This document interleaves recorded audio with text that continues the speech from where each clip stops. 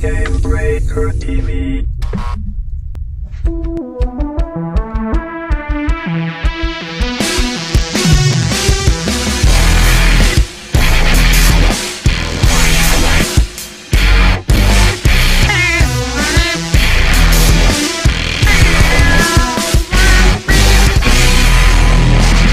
What's up, everybody? I am Mike Shaftman. Welcome to GuildCast, episode number 18 for April 12, 2012. You're watching Gamebreaker.tv. And today we're going to talk a little bit. Let's see, ArenaNet is taking all our monies. I'm broke.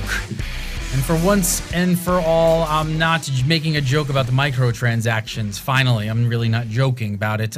John Peters talks traits in a new interview. And, of course, as always, your viewer questions, all that and more. But first up this week, Gamebreaker writer extraordinaire, Mr. Jason Winter. How are you, sir? Thanks for joining us. I'm doing great. I'm so nervous. It's my first time on this show. I just... That's okay. The Guru fans will cut you. That's, you know, don't worry about it. As I said, they'll cut me and then they'll swap weapons and cut me again. Exactly. And then you'll be downed and then they will fatality you. Just make sure you get everything wrong. It'll be a perfect episode. Wow, my close-up. Dang. All right, hang on. Pull it back a little bit. All right. Yeah. Work on that production value. Right. And from Massively.com, we haven't met, but pleasure to meet you, Richard Procopio. How are you, Richie? I'm doing great. Thanks for having me back. Glad to have you back. You've been kind of a superstar on this show since I've been gone. People love you. Thanks. It's a lot of fun. It's good to have somebody big around fan for a long time. Well, it's good to have somebody around here who knows what he's talking about. So, you know, Good to have somebody they actually like on this show. Exactly, you know. It's not going to be you or me. It's a terror show? What are we doing here? Oh, he said it. He said it. All right. So first up, big news this week, of course, everybody knows, unless you've been living under a rock, Guild Wars 2, the pre-purchase is now available. And yes, I said pre-purchase, not pre-order. Very big difference. We talked about this in past episodes. Pre-purchase, you got to purchase it, not order it for like the $5. You got to go in for the full deal.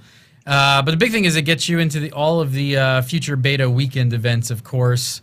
I'm going to assume that everybody on this panel's credit card is just a little bit lighter this week. Richie? It's on fire. On fire! On fire.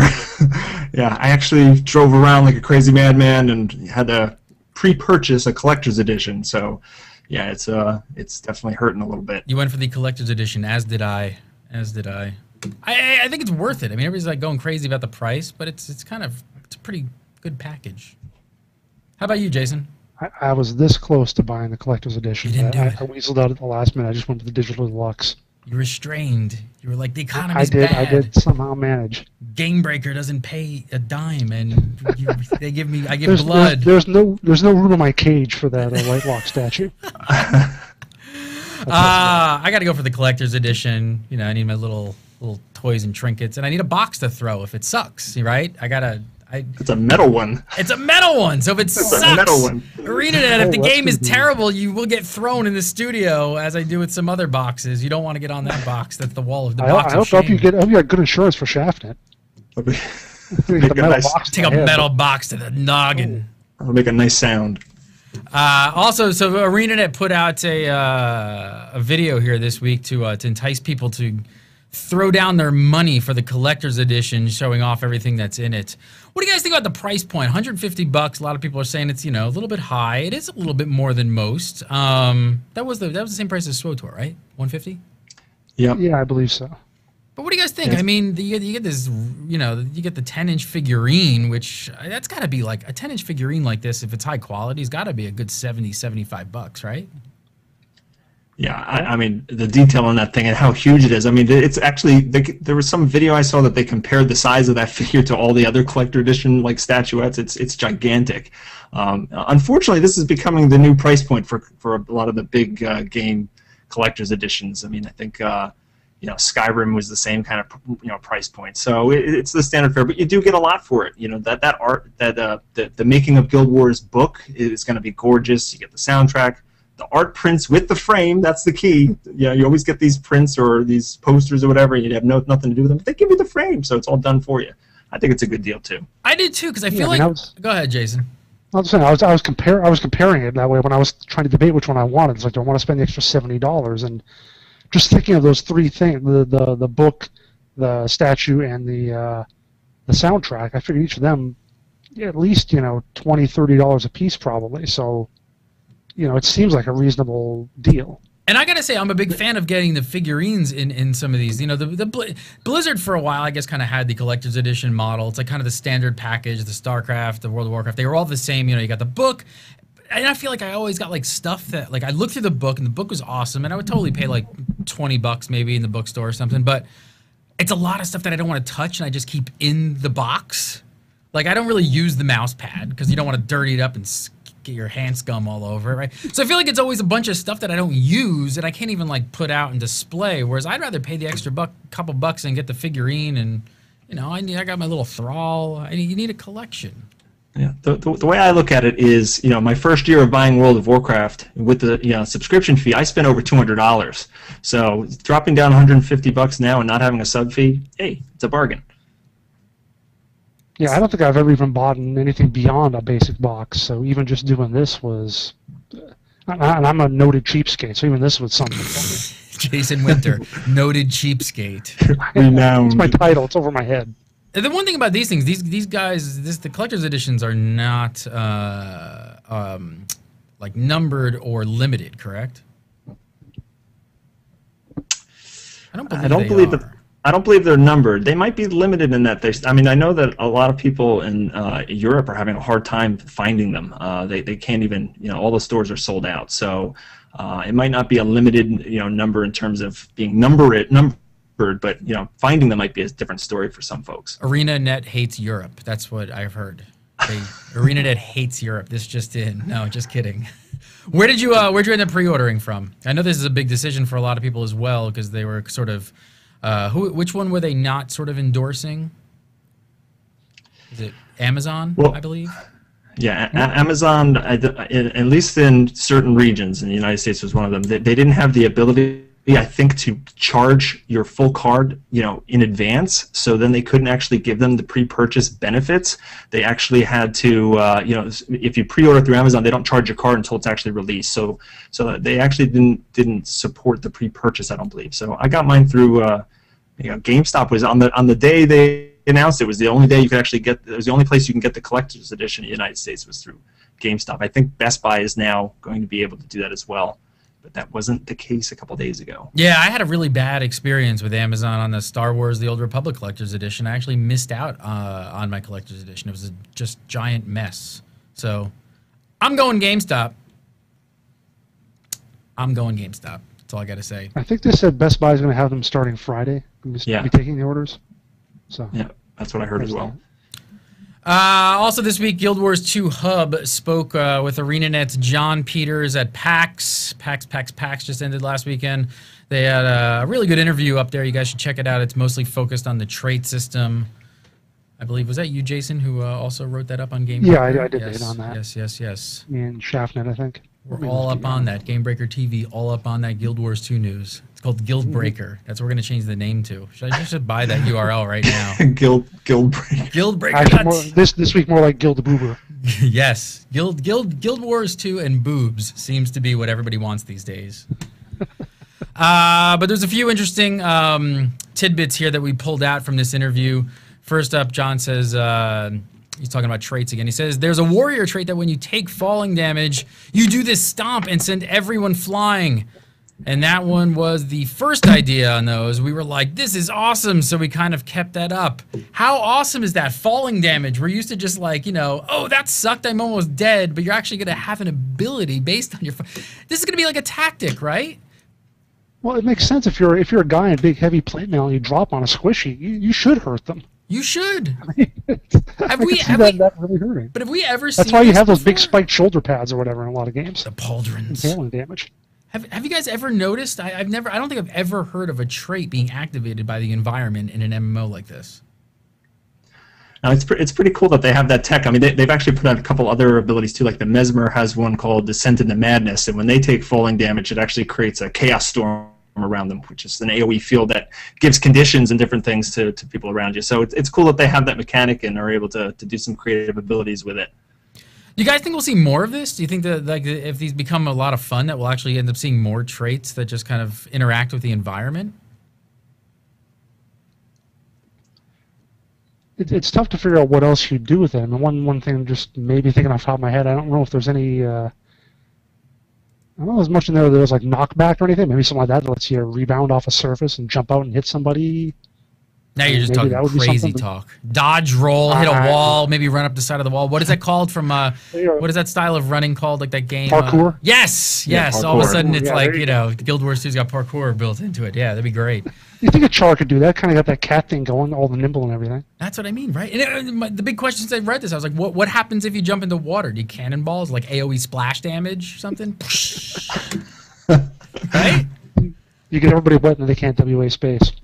WA space. Look at Jason with the inside gameplay jokes. Go watch gameplay right here on Gamebreaker TV with me, Mike Chaffin, and Mike B. WA space. Where's that from? That was from Shrine. W space, W space. I'm down, I'm down. Next up, John talked a little bit. He said the racial stuff we aren't going to allow in PvP. Then it creates this thing where you have to be a Norn warrior or whatever. So I think this was definitely, I don't know what you guys think, but this definitely seems like a smart move.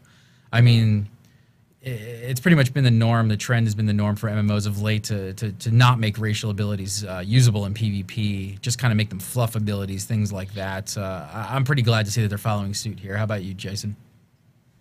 Just someone in chat saying Charcour. Charcour. Char running off the wall. I think that's perfect. That's perfect. But yeah, it's been the trend lately in MMOs to not really tie in race to abilities beyond, you know, fluff or appearance or something like that. And it's, you know, that's just kind of the way it has to be now. It has to be. Is it only because of the competitive nature, Richie, that like people kind of freak out if we're not on a level playing field? I mean, because some people would probably argue and say like, well, I like the difference that like certain, you know, racials would give a little bit of an up here, a little bit of an up there. Well, I'm glad that they're doing it this way, and that they are giving each race several, you know, flashy kind of abilities to actually make them feel distinct, and they're not kind of holding it back. You know, by taking that out of PvP allows them to kind of do this. I mean, some of them are amazing. I mean, getting into, you know, the story, getting into the Golem battle suit, or, you know, the Charzuka, where, you know, you actually hit that skill and it replaces your first 5 action bars. You've got 5 new abilities to nuke people with this new weapon. And I'm glad that they're actually putting in these big flashy things, and that they're, you know, they can balance it by not allowing it to, you know, to be in PvP, so you don't have everybody being the same thing, you know, because it's the most powerful. So I like the way that they're doing it. How about if ArenaNet were to give female characters -1 strength and male characters -1 intellect? What do you think of that? Well, that's a controversy. And the male character gets -10 intellect when the female character is standing in front of him with the chainmail bikini or something. Sure. You have the chainmail bikini in SWTOR, don't you, Jason? I know you do. You've been up those social points for months.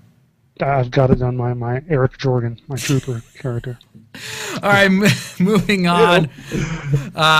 John said that for really hardcore balancing, people talk about PvP balance, but I think PvE balance would be harder and more important because there's a lot more to consider, like the in-game economy. It's not that the PvP balance isn't important or hard, it's both. But with PvP balance, you have certain shifts and counters. So the metagame can counter certain balance elements, but you can't really do that in PvE. What do you think about this, Rich? I mean, isn't the hardest part for ArenaNet really going to be how to balance both sides of the game to work together? Yeah, it depends on what kind of tactic they're really taking. I mean, we saw in World of Warcraft, they're trying to, you know, they wanted your character to kind of use the same abilities and feel really the same regardless of whether you were doing PvE or PvP.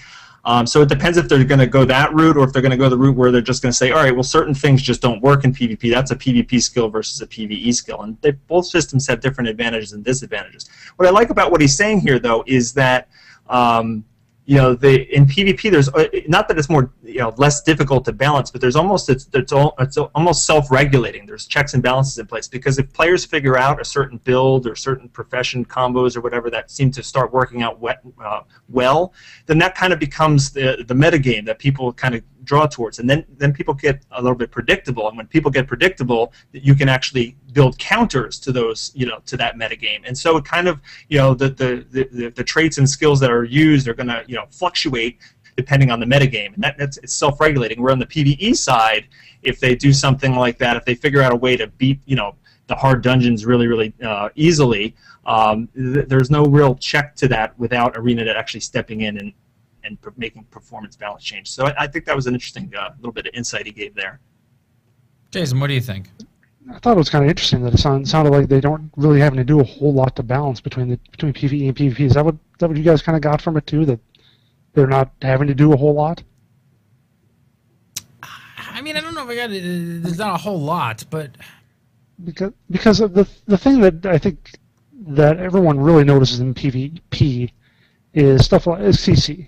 Stuns. You get stun locked in games. I mean, we've all had it happen to us in SWTOR and Rift. It happens a ton in Lotro PvP, and if I'm not mistaken, there really aren't any hard stuns in Guild Wars 2, unless there's a lot of debuffs, a lot of stuff that might slow you or whatever, or blind you, but you still get to keep playing the game. I hate when I'm in PvP and, I can go and grab a sandwich for 15 seconds or 15 minutes while I'm being stunned, but I think because they don't have as much of that in PvP, in Guild Wars 2, that helps them not need to balance stuff between. He also mentions, Richie, you have something? Well, I was gonna say that they might just be breathing a sigh of relief because in Guild Wars 1, you can have a secondary profession, which basically meant every character had access to every skill in the game in one form or another. And I could just imagine after the nightmare of balancing that, they might be looking at this going, this is a piece of cake. Like, we've crunched those numbers. This is nothing. That's right. He also talked about how much of a nightmare that was. He also mentions the economy here. Do you guys see any signs of any of the crafting professions being a step ahead of any of the others here? I don't know too much about what you're going to be able to craft towards the end of each of the tiers. But what I find interesting about the crafting system is while you can only have 2 active crafting disciplines, you can switch them by talking to a master crafter and paying a fee, and you don't lose any of the progress from the previous profession that you had or the previous crafting discipline that you had, and you also retain all of the recipes. So if there is some sort of imbalance, but one makes more money or something like that, you'll see everyone flock to it really quickly. And I just think it's interesting that everyone can, in the long run, max out every single one of the crafting disciplines. So that's going to have an interesting impact on the game. You a big crafter, Jason? Yeah, I am. I haven't really paid much attention to it, though, in Guild Wars 2. Just, I just dislike how crafting is usually something you kind of do along the way until you get to max level, and then you really need it. Maybe with them doing the things where the leveling curve is a little different in Guild Wars 2, and it's not all about the end game, etc. Maybe it'll be a little better, I hope. Maybe.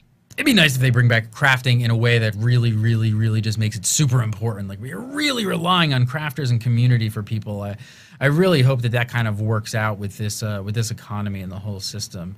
We've seen some of the crafting in the game already, but Richie, can you get a sense for if that's actually going to take place? Do you think people are really going to be out researching and finding those top crafters on their server? The crafting weapons and the armor sets and stuff like that you can make from it are going to have unique skins to them, so that if you want to look a certain way, you want to look like you actually spent a lot of time in the crafting, you can customize your armor, and they're going to have, since the gear level at max level is going to be at a plateau, you can get the statistically best kind of coolest looking gear, through crafting. It's going to be a way to differentiate yourself if you're one of those mega crafters. And with the transmutation stones and stuff, being able to combine the looks of items, kind of like Transmog and WoW, you should be able to really see that, hey, that guy actually maxed out his crafting and all those different things because look, he's walking around with those uber sets and stuff like that. So you big crafter? I hate crafting. I hate it. I can't stand it. There's a completionist side to me that just, when I heard the announcement that you can actually switch professions and keep all your progress, I was like, no, that's going to make me do all of them. Oh, you're just like, you have to do that? Yeah. I can't. You hate underwater combat, too. But no, I am. It's going to make you love everything. I did some underwater combat. I'm sold on that now. It was a lot of fun. I'm glad it was fast-paced. And it was cool. Then you're going to love crafting, too. I don't know if I'm sold on crafting it. I've never really liked it. How about underwater crafting? Basket weaving? Underwater basket weaving. If they put that in the game, I will do it. But I don't don't know. I've always been the guy who just collects mats and just sells them, makes the coin, get other people to you know what it is? I actually liked crafting. I'm old school like that. You can see my gray hair. I'm old. I played old school MMOs where it was more a little bit. It was a little tougher, and it was more of a game that you were doing something. And sometimes some games you could die, right? You could like take damage and things like that.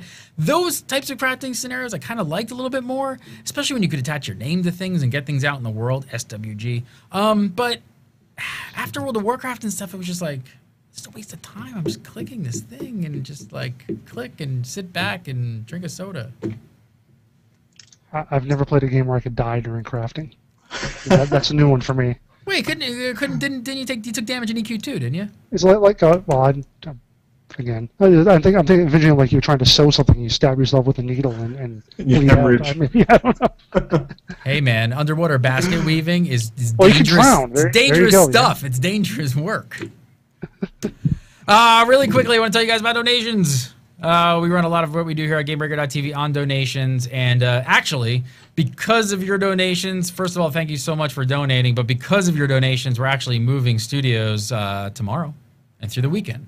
And I'm gonna take some pictures and some video. I'll show you guys what we're doing, but we're moving downstairs. We're staying in the same building. We're moving downstairs, a little bit bigger of a space. We need some more room. Gonna build out some cool stuff. But thank you so much for all your donations. If you guys like what we do here on GuildCast or any of the other shows or the news hits that we do at Gamebreaker.tv, please, I urge you to come on over to Gamebreaker.tv. There's a little donate button there. You can click it and send us $1, $2, $5, whatever you can. It all really helps us to keep this train going and on the track. And thank you so much. All right, so next up, John said, I think the important thing within our system is trying to introduce a number of builds so that there are a good number of builds for everything. So now there are a couple of different support necros, a couple of damage necros, and a couple of good defense necros. I mean, this was really interesting, and I thought about, you know, with the weapon system alone, there's obviously going to be a ton of build variations between players, right, Richie? Yeah, I mean, it's crazy. Just, you know, people are going to have different weapon sets that they're drawn to, and you know, certain weapons are going to be, you know, better in certain situations. Some for AOE, some for mobility, different things like that. And you know, that right there with your, you know, not even including that you get to add utility skills and your elite skill and your healing skill and your F1 abilities. It's pretty complex. Even before you add the trait system. Talking about before even the trait system, like talking about with the weapons switching and all this. How, I mean, it's gonna, I don't know. Do you think that there's gonna be like, you know, an elitist.asura.com for people to just go and get their, like, you know, their mega build and just kind of build it out like that? Well, I'll tell you a little story about that. People are going to do that. There will absolutely be forum posts and people theory crafting and coming out with special builds. But you know, in my limited playtime, I tried some competitive PvP on a thief, and I was getting my butt kicked. So I thought I'd be smart and look up some builds and trait builds and stuff like that online. And I found some posts that sounded like they knew what they were talking about. I punched it all in, and voila! I was horrible at PvP still. So, I mean, in other games, you know, like the research is almost half the battle. You know, you plug in the right numbers, you know where to put those right points, and then math happens, and you know, you're suddenly better. But in this game, my experience so far, and it's been, you know, pretty limited. There's a lot to your skill and knowing what you're doing rather than just plugging in the stats. Now, what do you think that the trait system is going to add, like even a larger layer of depth on top of that as well? It's gigantic. I mean, it's like the trait system is something that they you know, kind of the thing that we saw, you know, the most recently. But that's like where most of the customization comes in. I mean, there's these 5 trait lines and 70 points you get to spend into them, and each trait line can go up to 30. And you know, at certain points along each line, you get these choices of like 10 different perks, and those perks are different for each line. It's an insane amount of customization. It's crazy. You know, when we did the hit on this, John Peter says in the interview, yeah, we got skills all figured out. We got those working, the balance and everything. Then we threw in traits, and it all got messed up again. So. And that's how they're going to balance for something like this. Like, there's so many variables here. Like, or is the case that you don't necessarily always have balance? game's not going to come out until 2014. That's what it is. Because like you said, the trade system sounds like it exponentially makes the math just so much more complex. Like I don't really know how they I don't know. It just sounds mind-boggling. But I hate numbers. So I think it's just something they're going to have to adjust on the fly. They're going to have to launch with what they have, and they're going to find out what people do and don't do. Like did a little Rift hit when they were talking about they did their big dungeon. They were planning it before the game started, before they even knew what people could do. So it was a little off, and it's going to be kind of the same way with this. They're just going to have to go in with what they have, hope it more or less works, and just tweak it on the fly. Richie, you played Guild Wars 1, right? Yep. Is there the big RP community, right? Yeah, there's quite a bit of people that get into that. There's tons of different emotes and costumes and different things that and people throw parties and celebrations and all the time in different districts and stuff like that. Do you think we're gonna see? Do you think we'd see players like in the RP community kind of say like, I'm a Norn warrior and I use an axe, and just stick with the axe and just kind of not even utilize the weapon switching? Oh, absolutely. It's funny you mentioned that because I played a Death Knight in WoW, and for the longest time, even though I knew that statistically, wielding two one-handed weapons was better mathematically. I thought a Death. What'd you say? You didn't do it. You just thought a Death Knight. I didn't do it. I resisted it for a long time. Let me put it that way. I really thought a Death Knight should have a big honking, two-handed axe and kill things like that. So, and I'm not even a big RPer, so I can imagine there's going to be people who say, no, you know what? I like having a sword and a torch, and that's what I like. So I don't care what's the best thing. What do you guys? The Aragorn build. Sword and the torch. Yeah. But then you got to wonder. Ring race on fire. Then you got to wonder, like, do you think you're going to be gimped if you kind of go that route? Well, I think it's depending on what are you going to be doing. I think that's the big thing. I mean, if you're going into the competitive PvP, well, yeah, maybe you need to listen a little bit more about what the metagame is with the builds and stuff like that. But if you're just out exploring the world and doing dynamic events, and you know what, do what you want. Play what you want. World versus world, same way. It's a big unbalanced. It's going to be a big unbalanced frenzy, and you know what? So what? Just go in there with whatever you want and have fun. The other thing I really hadn't thought of with all the traits, with all the skills, and then the weapon switching. When I played in beta, I got the weapon switching. And I was like, oh, this is cool. But then I kind of forgot about it a little bit just because I was just so into the game and I was just playing it. I wasn't switching a ton. Because now it could kind of get, especially in PvP, it's going to get pretty complex where you've now got to remember your full rotation and then flip your, to a different weapon, and then everything else on your skill bar changes again, and you have a wholly different new set. Yeah, I think it could be a little bit, but I think we're also kind of used to the whole. I mean, we're kind of used to the whole. I've got 50 skills on my bar or whatever, so having to remember, what goes with your different weapons might not be that bad, and hopefully they'll arrange it so that it's largely like when I play League of Legends. My first button is like my general attack, my second is like an AOE, my third is a defensive, my fourth is my ultimate. So I kind of, no matter what champion I'm playing, I sort of follow along those lines, and hopefully they'll make the weapons kind of match up those same kind of things. Here's my long range attack, here's my AOE, whatever. So I'm gonna have my my Ed Park, aka Talgrim keybind guide in front of me, like a little map of just like. Remember what he said? I'll be like an old man. Remember what number 1 is and number 2. All right, next up, John. He said, people think, oh, that guy's down, so he's out. And you get a lot of people who say things like, it seems dumb that you have to kill someone twice. But you don't, because you haven't actually killed them when they're downed. Richie, what did you think of the down state? I actually loved it. I thought it was an awesome new thing. Yeah, I definitely see this as a mechanic that's going to, come under some criticism from some people. But I agree that it seemed awesome, especially like in PvE scenario. Like there was a time when I was fighting 3 mobs at once. I almost killed the first one when they actually knocked me to the down state, and I was able to kill him, get back up, throw a heal skill, and I actually was able to beat all 3 because of that.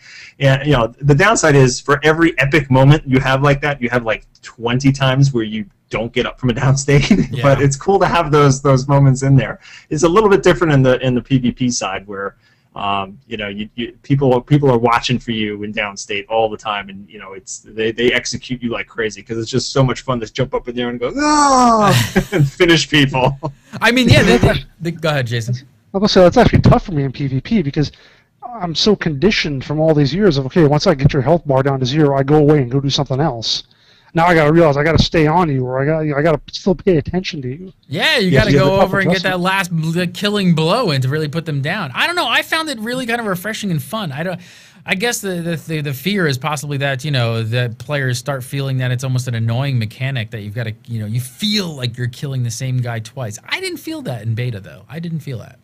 Yeah, the tricky thing is going to be is knowing what all of your opponent's downstate abilities are. Because it's not just like knowing yours, because the thief has a really tricky one where they can basically teleport to a random location nearby while they're downed and be invisible for a few seconds. So I found that people forgot about you, didn't even know what that was, didn't look for you so many times, and sometimes you could teleport like behind a bush or something, and you're just like, yes, I'm here, they're never gonna see me. And it's just, so you have to know what all the different abilities are. It's gonna add a different dimension to it for sure. And what about from a gameplay perspective? I mean, I found it actually fun. Like I almost found it like a white knuckle moment. Like you go down and you fall, and all of a sudden there's buttons coming, you're just like, like you're just like smashing on your keyboard. And I actually found like a fun mechanic. I mean, did you find it actually like you were having fun when you were doing it?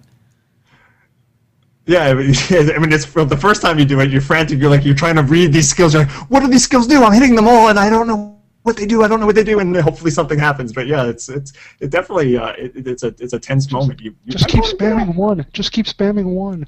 Yeah. Well, that's what it's sort of like, but then you've got 4, and it's kind of interesting. Like, it's going to be, I don't know. Just keep spamming 2. There you go. Just keep spamming 2. Just keep spamming 5. Finally, John said, we didn't want to eliminate the build making. We still have it, and there's tons of it, but we wanted it to feel like part of what your build is comes down to mastering that build, not just making it.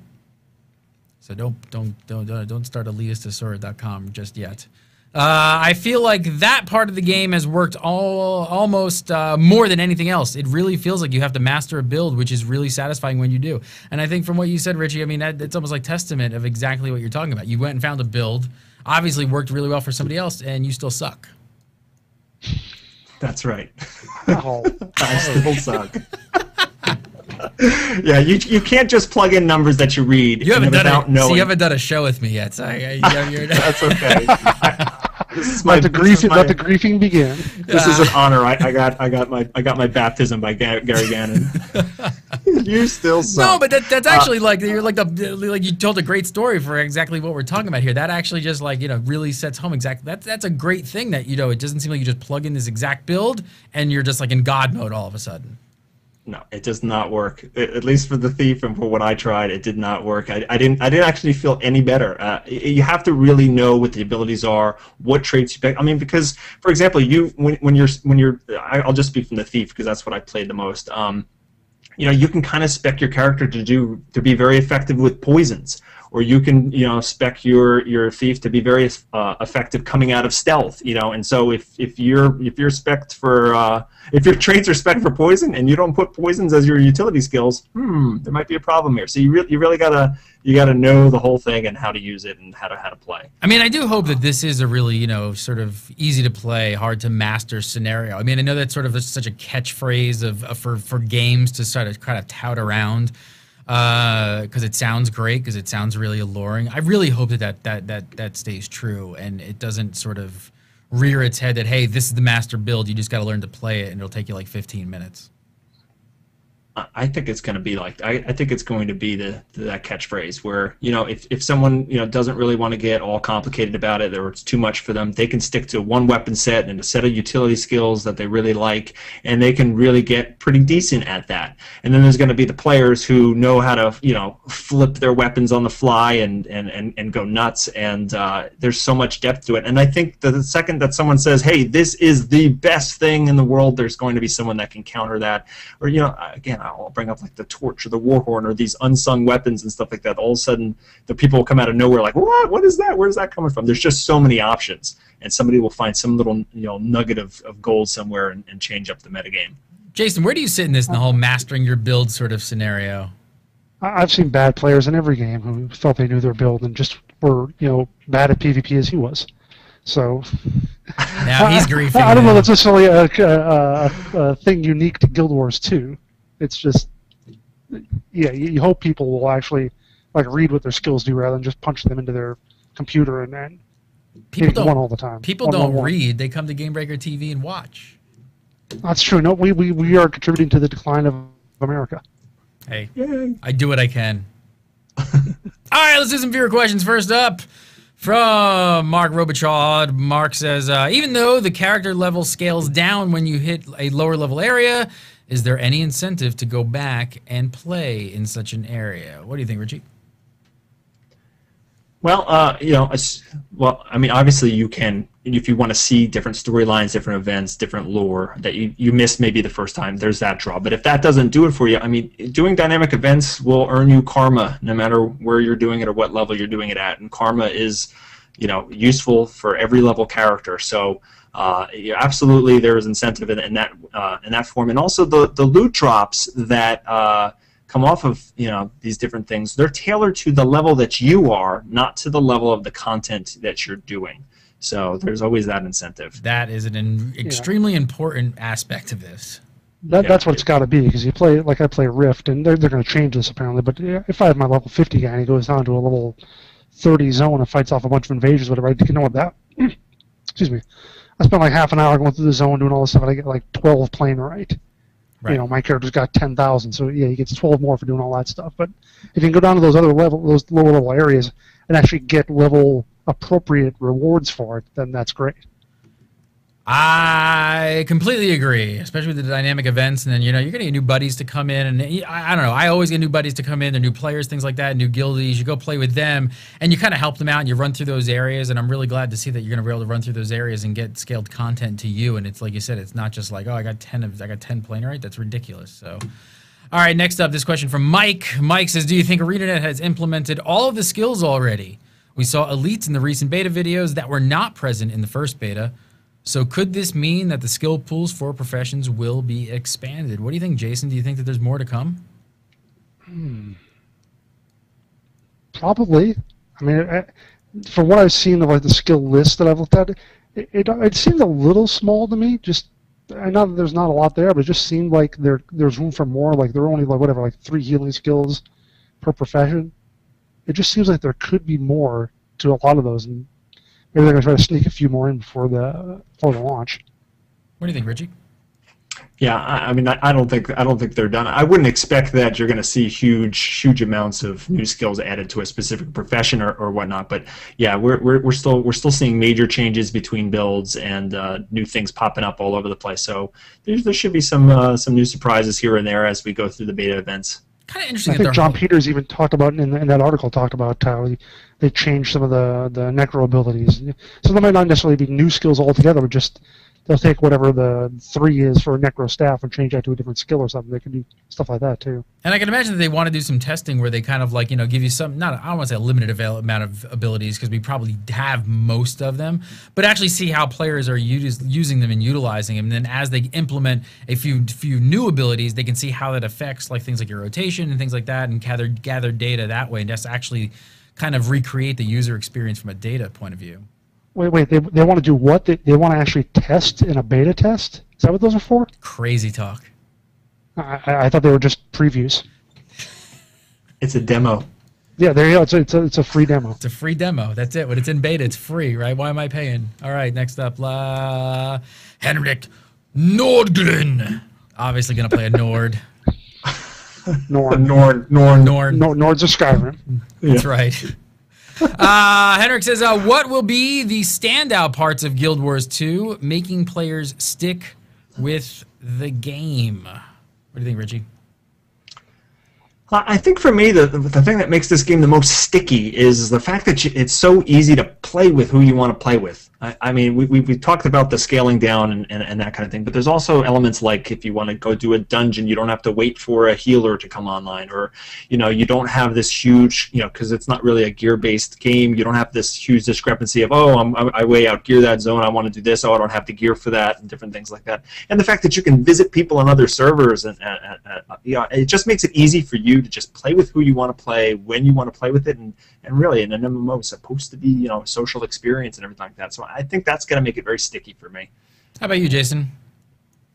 Well, Richie took my number 1 answer, so I'm going to go with 1B, which is the dynamic events. Definitely being able to. I actually kind of wrote about this a little bit. I said the fact that it's going to have a longer shelf life than your typical PvE, where You just level up, and when you level up on alt, it's going to be exactly the same. Here, you're going to get a lot of different stuff as you're leveling new characters, or as you're going back to visit the old stuff. So it's always going to feel different, and it's going to be, a case where you're at one part of a chain in a dynamic event, and there's going to be another dynamic event that's in a different part of a chain, and you might overlap one or the other by going from one to the other. You'll at least tackle them in a different order than what you did the other time through, even if you've already done that dynamic event in that chain. And I think one thing for me that you guys, neither of you kind of brought up though, was just basically the PvP, right? The ranked PvP of just really an esport, hopefully, of like that's really their core of kind of tracking with like that leaderboards, and they pay a lot of attention to that. We haven't seen a lot of MMOs in recent history kind of really focusing on it, or they're just PvP centric games, but. Rift, Star Wars doesn't really kind of have too many tools in there for PvPers. Rift doesn't really, they've kind of been PvE-centric games. So I think that's going to be really sticky for a lot of players as well if they finally have that. They got to get that spectator mode up, though, because I've spent sometimes like an hour or more just watching PvP in Guild Wars 1. I agree. Just watching it and seeing how people are doing. I agree on spectator mode. All right, last question from Vanessa Boyer. Vanessa is cute. I might be biased just a little bit. If you've ever seen my dog, maybe. Vanessa says, why is the collector's edition so damn expensive? I think we kind of went over that. Figurine, book, in-game stuff, metal case, DVDs. I don't know. It'd be even better if they get a box. And the box they're shipping with is probably big enough, but if they maybe get another one just a little bit bigger and actually fit an Asura in it. An Asura? That'd be cool. A live Asura. A live Asura. How about the Gollum battle suit? I want a life-size one of those. That'd be good. Oh. Remember, it was like around the end of last year, Big Point did a thing with Battlestar Galactica where you could win like a life-size Cylon.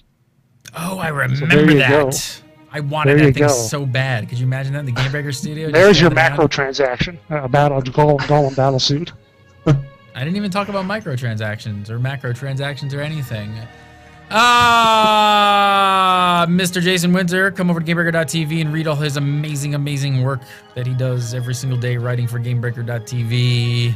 I don't have a lower third for you for GuildCast. That's okay. Nobody can pronounce my Twitter anyway. It's JAYELUU. I'll even put it in chat in a little bit here. There you go. He'll put it in chat for you to follow him. You all should follow Mr. Jason Winter and his blog. What's your blog? JasonWinter.wordpress.com. That's pretty damn easy to remember. Tomorrow I'll probably on site. I'll probably have my first impressions of Tribes Ascend. I'm playing a lot today, but enjoying it a lot. Can't wait for that. I haven't gotten any time in Tribes Ascend, but it's funny. I had a meeting the other day, and we were talking about. They're like, "What are you doing?" I'm like, "Oh, we do video game talk." They're like, "Tribes." I was like, "Whoa, yeah, cool." Richie Procopio, go over to Massively.com. Where can they follow you? They can follow me on Twitter at Richie Procopio. Look at you, even got your own lower third. You're like a veteran on this show. I go away and they just got all new people. Like, man, where's that bearded guy, Sean Schuster? Where'd Elizabeth go? They will be back. Don't worry, they'll be back. We're just rotating people in and out. Thanks so much for coming on the show, guys. Awesome show. You can follow me on the Twitter at Gary Gannon, and of course you can follow Gamebreaker TV at Gamebreaker TV. You can come over all day. We do all kinds of other crap, news things and videos and just, I don't know. Crap. Just come to Gamebreaker TV for the crap. See you next week.